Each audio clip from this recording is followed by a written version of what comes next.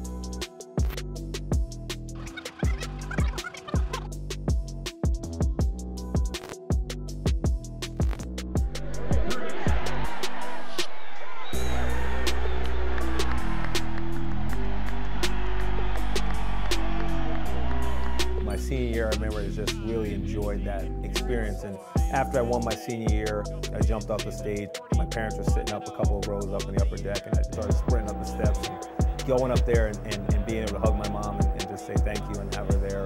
That was really a great moment for me.